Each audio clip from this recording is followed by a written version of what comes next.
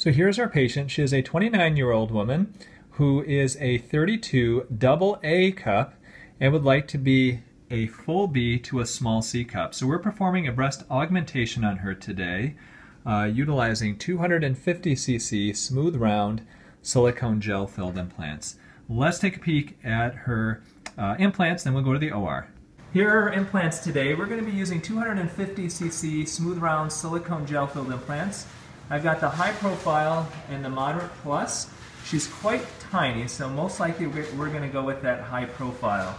And always bring an extra one just in case one drops on the floor. So here are her markings. We're going to make a little incision underneath each breast. We're going to put the implant underneath the muscle in a dual plane pocket.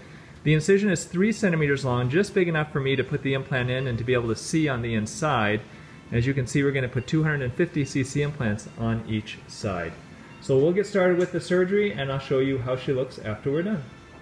Alright, we are all done with her surgery. We did the breast augmentation. Everything went very, very smoothly.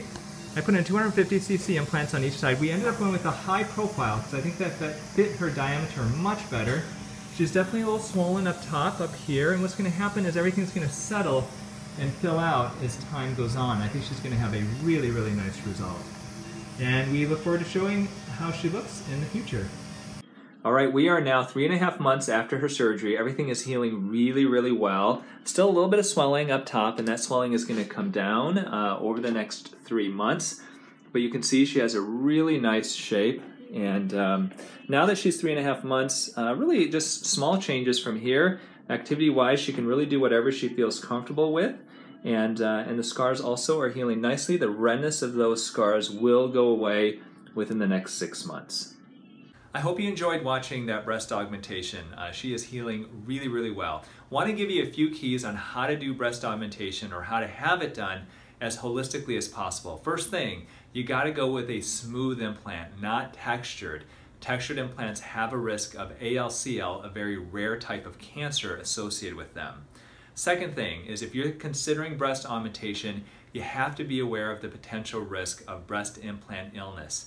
Not everybody does well with breast implants, and there are some people who may actually develop certain symptoms due to their implants like fatigue, rashes, muscle aches, and other things. So be educated if you're going to consider breast augmentation. A couple other things to consider. I recommend Singulair for all of my patients afterwards. This is an anti-asthma medication that for some reason seems to lower the risk of capsular contracture or excess scar tissue. We utilize an implant funnel called the Keller funnel to put the implant in and a no-touch technique. This helps to lower the risk of complications like capsular contracture. Also, whenever possible, you want to pick the incision underneath the breast like this patient had, and you want to go under the muscle. It's called dual plane.